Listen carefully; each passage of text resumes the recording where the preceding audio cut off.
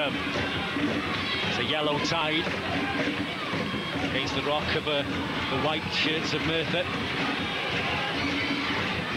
Danny Carter battling away, but then that clearance asking Green to run. And Ovendale makes up his mind to come for the ball, and it was outside. It was outside. Well spotted by the assistant referee, and Barry could well be punished here. And the referee wants a word with Ovendale. Well, what? Half a minute to go, and it's a sending off. He's sent off. He's been sent off. Mark Ovendale has been sent off for deliberate handball outside of the penalty area. He can't believe it. Gary Lloyd will go in goal. Well, what drama indeed here at Jenner Park, because we're coming up to the 90 minutes. We thought it would be extra time, but of course they have Pat Mountain on the bench, so I presume they will make the substitution. They'll try and delay to get Mountain on. Pat Mountain will come on to play in goal, and they'll be down to 10 men. He's desperately trying to get his tracksuit bottoms off. And Patrick Mountain, who must have been thinking, well, I'm going to have a quiet night on the bench. Yeah, you can't believe it, can he? Look at him. Well, Craig Evans, unfortunately, is going to have to make way for him, but there's no problem there. You know, it's a good call actually to have Pat Mountain on the bench. Unusual these days to have a goalkeeper there.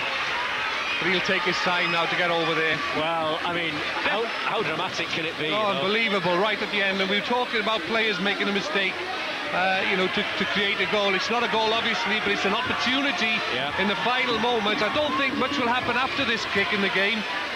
But Pat Mountain just trying to steady himself down. He's doing well, actually, because he's just trying to get under control the situation, walking into the goal. He's not flapping now.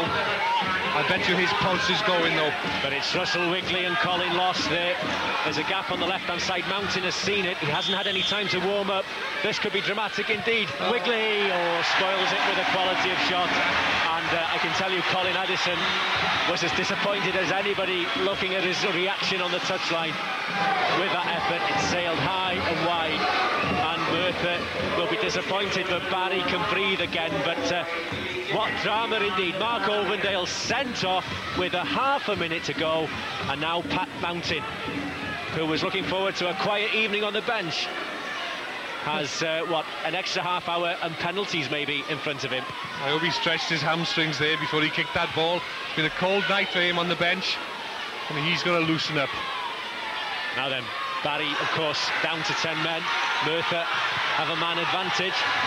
Doesn't always work, of course, for the side with that advantage. Sometimes gives the opposition the boost.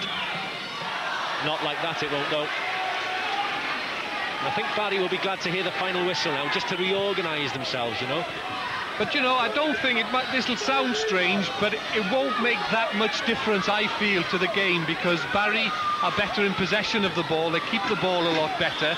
Obviously, they'll have less bodies going forward, but I think it might have evened things up a little bit. Well, drama at the end then. Mark Ovendale sent off for handling the ball outside of his penalty area, and Merthyr had a free kick, and Pat Mountain dramatically, a good decision in the end by Gary Barnett to have a goalkeeper on the bench, called into action, hasn't yet touched the ball, and he could well have a vital part to play in extra time. There's an extra half hour here at Jenner Park. At the end of 90 minutes, it's Barry Town 0, Merthyr Tydfil 0, and it's still anyone's game.